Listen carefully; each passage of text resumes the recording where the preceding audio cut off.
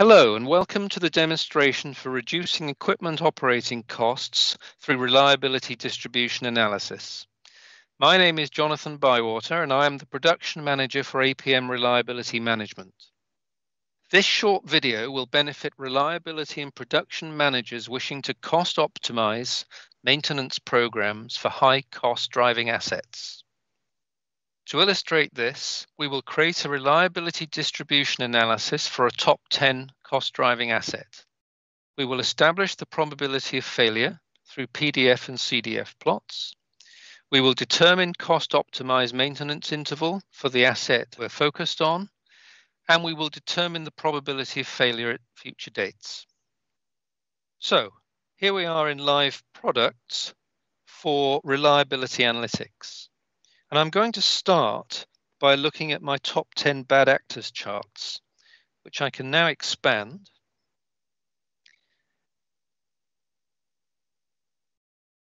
And this shows me that the asset that has been the subject of earlier videos, which is this pump G000197, which has been the cause of production losses, is actually showing up on my top 10 bad actors as a cost driver.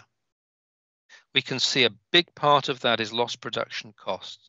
So that's consistent with the story that we've been showing as to how we've been losing performance due to an underperforming asset. So what we're going to do now is create an analysis to investigate the performance of this asset, and in particular, establish whether or not we're maintaining it properly. So if I go to reliability analytics, and in this case, I'm going to go to reliability distribution analysis, and I'm going to select an analysis that I've already got running by searching on the asset. So G0001-097 is what was showing up on our bad actors list. And there it is. So we do have an analysis already for this equipment, and we've got a TTF and a TTR mean times already here. Right, let's open up that analysis and see what's going on, because we know that this is causing us problems. So at the analysis summary, showing time to failure, you can see that we've got plenty of data points. In this case, we've got a least squares fit method of a log normal distribution type, and we've got all sorts of data that we can investigate. If I look at the probability plot, which is plotting probability of failure against time to failure, this is telling me what is the likelihood of this pump failing in probability terms at any particular time in the future. So if I go to 1,000 days, for example, I can see, and the X value for that is shown at the top of the screen, top right of the screen. After 1,000 days, I've got an 83% probability of this equipment failing totally. So there is the profile of that failure. And if I look at analysis data, I can go to the source of the data, or I can simply edit the data. And if I select edit, here are the failure points right here that we're looking at in the chart. So we see the dates, we've seen the time to failure for each failure, and in some cases, we've got ignored or censored data points. So we have a good plot here. What I'm interested in is this asset, which we know is underperforming, being subject to the optimal maintenance? So we have a function in reliability distribution called preventive maintenance optimization. So we're going to open that and have a look what it's telling us.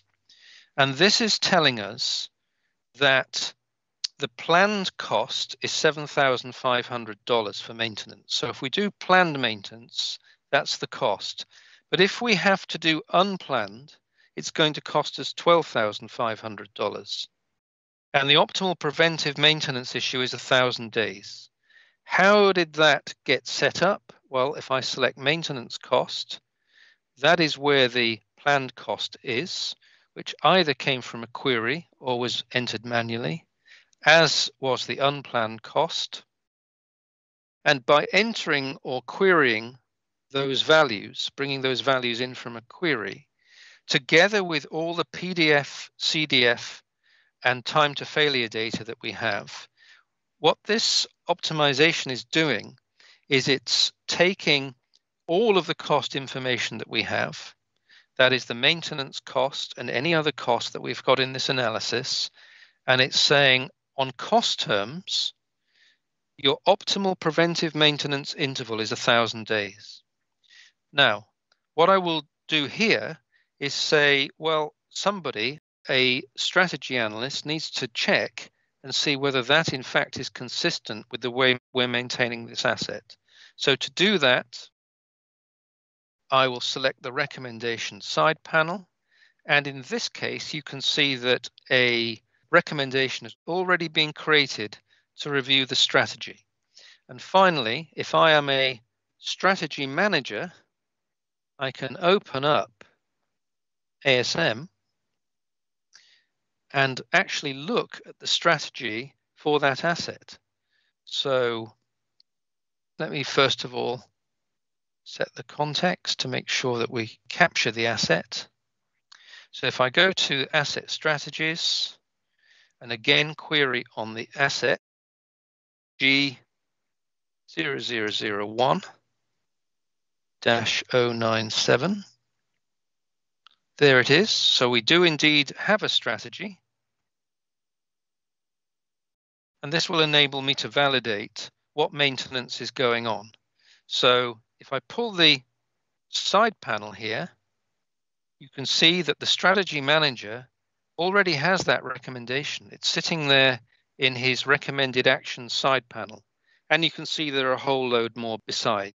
But this is where that strategy would be reviewed in the context of the recommendation that came from that analysis. This concludes the reliability distribution video. Thank you for watching. If you have any questions, please contact your GE Digital representative. Thank you.